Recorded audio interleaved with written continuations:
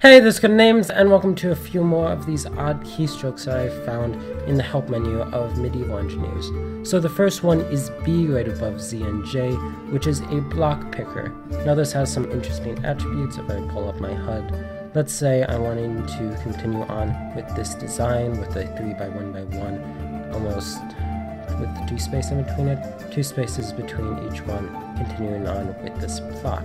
If I just look at it, I can just hit B and it'll pop into the closest or the smallest keystroke. Now with this, it keeps the same orientation, so I can quickly finish off this design.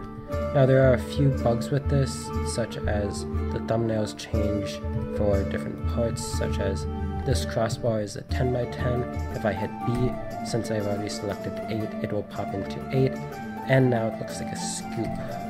One of these catapult heads.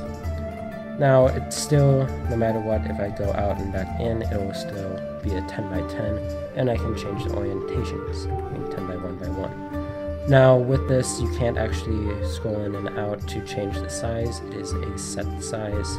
As you can see, there's a small box in the corner, top right corner of the thumbnail, along with the number on what size it is.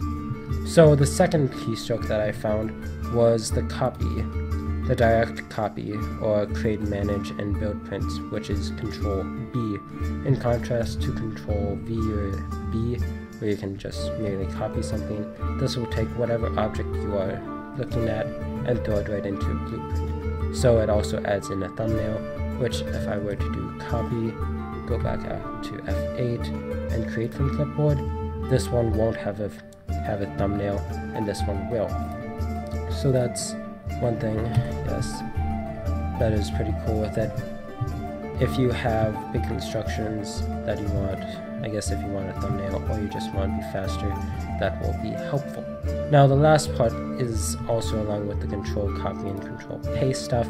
It is Control Shift C right underneath Control C. Control C is copy object, Control Shift C, copy object detached. Now this has stuff to do with the catch blocks. So what if I do a regular control copy, it will pop in at the catch block. Let's say I add something more onto it. There we go. If I do Control Shift C, none of that will show up.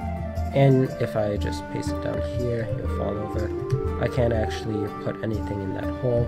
Hopefully that will be fixed, but for now I have to do that, put another one in, and then I can use it as a regular catch block.